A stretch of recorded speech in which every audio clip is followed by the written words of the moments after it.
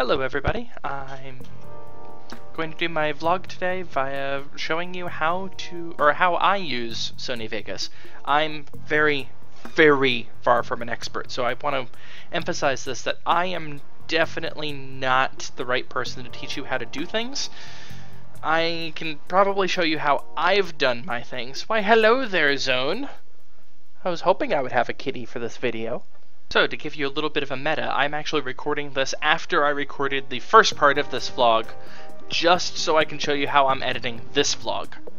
How's that one for brain bending? So, I went ahead and went to New Project. I created a new project, 26, How Do I Edit Things in Vegas? Hit OK, and then in the project media, I will go ahead and drag and drop, there we go, take one of How Do I Edit. So this is going to be very meta, and this ended up running ridiculously long. I have no intention of actually keeping most of what I just did, but this is a good way that I can show you how I edit things. I kept rambling, unfortunately. It's a bit of a habit. I'm actually waiting for it to finish building the peaks. Unfortunately, I'm recording this at 1080p, and my monitor's resolution is 1920 by 1200, so I don't quite see everything on the screen, but it's close enough. So, the very first thing that I want to do is, if I had noise that I needed to deal with, what I would do is I would take this video and actually open it up in a program called Audacity. That's a little bit beyond the scope of this video. I actually tried to record that part in here and it didn't work very well. You could sort of see what I did. Maybe I'll try to keep that section. But from there, what I do is I try to find long gaps of time.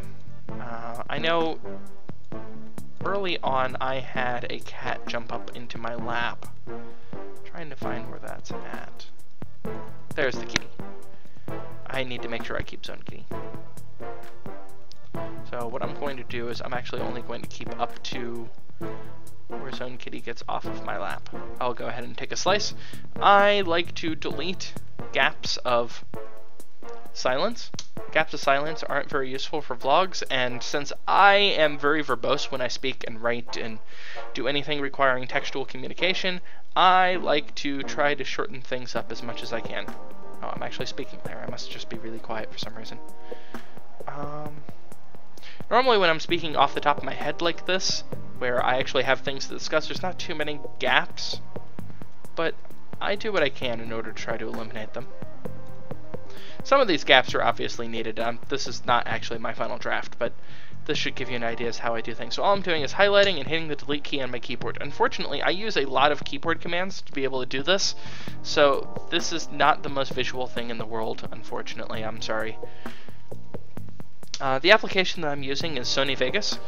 This is an older version. This is Sony Vegas Studio HD Platinum 11, because that's not a word salad. This is 2 full versions behind and is not the top premier highest end version, which is their Platinum. However, I can't afford their Platinum. That costs money, and hundreds of dollars of money. This version cost me $20 US, obviously. It was nice and cheap within my price range. Sure, it's an older version, but that's fine. It still works. It does crash a little often, unfortunately, but I usually save often enough. I'm not saving in this case because I'm not going to keep what I'm doing here. I've tried several other video editing programs. Let's see, I tried Magic Studio. I used to use OpenShot. Most of them had some major problems. Magic Studio, for instance, constantly crashed on me. OpenShot didn't crash, it would just slowly desynchronize audio because it assumed that whatever I was recording from my camera was at 20 frames per second. Or no, it assumed it was at 24 frames per second instead of 30 frames per second. So it was losing 4 frames per second over time, and eventually everything would be horribly desynchronized audio-wise, and, well, that's not very good. Or useful, for that matter. Sadly, I actually backed that project, so that means it's money wasted. Same money wasted with Magic Studio, but that was only $10, so not as big of a deal. I've been relatively happy with Sony Vegas. The interface is a little funky to me. It kind of feels like Photoshop does to me, where the reason why Photoshop has things set the way they do is because Photoshop has things set the way they do. It's always been set that way. There are keyboard commands that only work with Photoshop that don't really make sense for any other application outside of it. The same type of thing happens with Sony Vegas. Like, for instance, the concept of slicing with the key S. Sure, it sort of makes sense, but why not just, like, right-click and choose Slice? That doesn't exist. The user interface is a little confusing to me, and it took me a while to actually get to the point where I can edit things as fast as I do, but I still spend more time editing than I do recording by a very large margin. To give you an idea, let's see, this recording, which I'm not going to keep all of, obviously, looks to be, I'd say, 22 and a half minutes. So if I were to do the editing on this, I've gotten it down to where it would only take maybe about 45 minutes. It's about double the length of time it takes for me to actually record the original vlog itself. From there, 45 minutes for actual editing. The rendering time is based off of how I render. Ooh, I get another Zone Kitty. Yay, Zone Kitty. Zone Kitty. It's getting close to their feeding time, so they're a little antsy. So yeah, it depends on how I render. So what I do when it comes to rendering is that I just go to File, Render As. It'll render in the formats that I want. I actually have two favorites. One is 720p YouTube and one is 1080p YouTube. I use the 720p ones either one if I'm in a rush to get it uploaded because the 1080p ones are over double the size, or two if I'm doing my Beyond the Beyond Let's Play, because let's be honest, Beyond the Beyond is a PS1 game, a 2D sprite-based early PS1 game. It's not exactly running at a high resolution to begin with. There's not a reason for me to go 1080p over 720p. There's no visual difference. So I just go ahead and render it at 720p instead of 1080p. The only real difference between these is the bit rates on things. So my 720p videos I do at 128 kilobit audio and 5 megabit video. The 1080p one, I do 10 megabit video and 384 kilobit audio. The audio is mostly because this is actually single channel. It says dual channel, but it's not. If I render at 720p, it will take roughly the same amount of time as the length of the video. So for this 22.5 minute video, it would probably take about 21 minutes to render. For 1080p, it takes roughly triple the length of the video. So for a 22.5 minute long video, it would be about 67.5 minutes, or a little over an hour. Just rendering, just saving it to my computer. It's obnoxious. I don't recommend doing that. I'm probably going to try to find a better way of doing this. To be honest, it's probably because my CPU is really slow at this point. It's kind of 3.5 years old. It's kind of getting up there, and rendering is the one thing that I do that actually takes a bunch of CPU power. Anyway, that's probably about it for what I wanted to cover. Oh, right, other fancy things that I do. So, I do add lots of text. There's two different types of text in Sony Vegas. There's the newer version and the legacy version. I actually prefer the appearance of the legacy version, so I can do things like, say, this, where I want this to say, I am a weirdo. There we go. This is a soft shadow, which actually pops out better on video from what I've noticed. The default text technically is very similar but without the shadow, but it looks lower res to me. I don't know why. I usually change the font to either Calibri or Cambria. I like those fonts. They're new with Windows 7.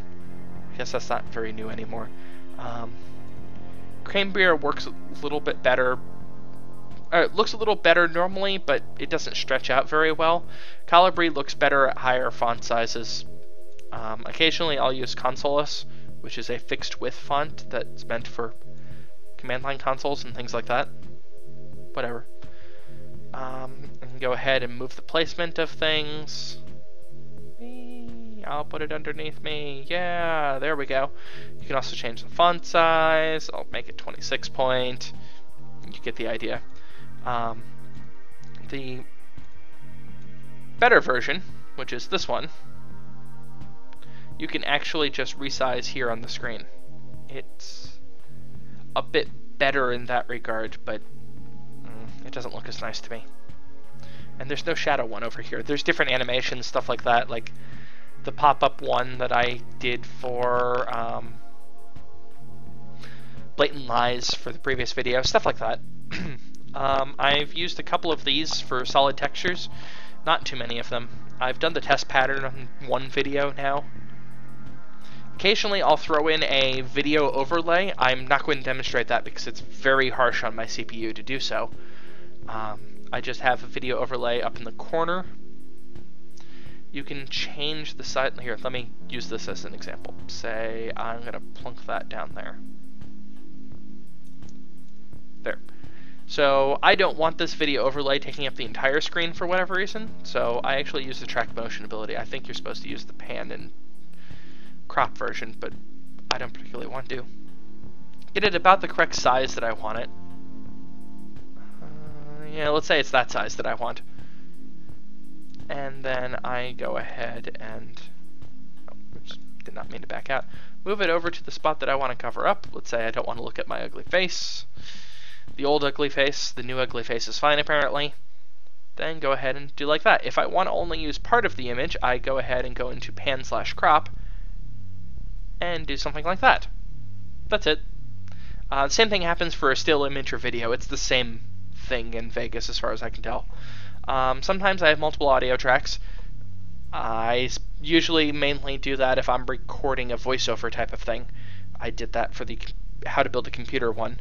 I've only done music a couple of times. This video will actually have music. I don't really do sound effects, so I usually end up either deleting the track or just using it for something else. Occasionally I have multiple video tracks. That's really about it. Oh, the one other thing that I do for editing I should show you. Let me go ahead and open previous video. That would be one of the Beyond the Beyond ones. I believe 05. Yeah, 05 is the one I had to render. Sure, you can save. So, you notice that this is pink. The reason for that is that the audio and video are not synchronized. I manually altered the synchronization because I like, you know, when I open my mouth, it actually speaking. OBS is terrible at synchronizing audio, I've noticed, and I have not been able to get it to work right. I don't know why. As a result, I manually tweak it. What I end up doing, and you can only tell if I zoom in a lot, see how there's a very small gap. It's so small that it is 0.2 seconds wide, so 200 millisecond gap. So what I end up doing is that I say it's like that. So you can tell it's white now. So 200 millisecond gap. I have another kitty behind me. I click on the audio track and I hit the U key. The U key how do I describe that? Ungroups the audio and video. That way when I move one, I don't move the other. Then I move the audio out, basically repeatedly hitting play to see, okay, is this the correct spot for my movement? Good afternoon, Internet. Yeah, that looks about right. And then highlight them both, regroup. Then what I do is, if I have multiple video clips, is that I ungroup the next video clip, zoom in really far, and then just ram them together. Then I'll use the cropping abilities to delete and make a gap in between. That way they align properly, so I have a consistent 200 milliseconds or 150 milliseconds or whatever I end up doing. Yeah, that's really about it. I would go through my OBS settings, except this is already a really long video, so I'm going to stop this here. Good night, Internet. Zone says good night too. Don't you, Zone? Is he up high enough to be able to see? Yes, he is. Okay, good. Yay, Zone Kitty. He's been on my lap this entire video, by the way. Zone Kitty. Well, I don't want this to be 15 minutes, so good night and good luck, Internet. I will see you tomorrow. No! Stop eating that.